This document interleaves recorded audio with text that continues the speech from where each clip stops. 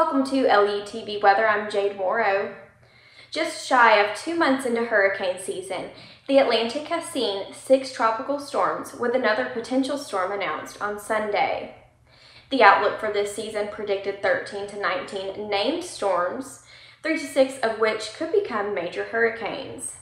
The National Hurricane Center reports this disturbance currently has a 20% chance of development. The disturbance will push into more favorable conditions next week, giving meteorologists a better idea of what to expect. Southeast Texas will see a rather active week of weather with several chances of scattered showers and thunderstorms throughout our week. You'll begin to see that rain move into our area on Monday, and it's going to remain throughout the rest of our work week.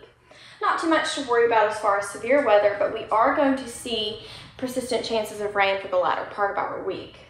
Low temperatures are going to remain into the upper 70s with our high temperatures into the upper 80s, bumping the low 90s for Wednesday and into our weekend.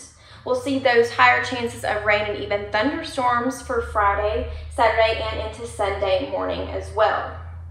Overall, there is no denying that we are going to see some much needed rain for our area, and believe it or not, this week's temperatures are a couple of degrees lower compared to last week's.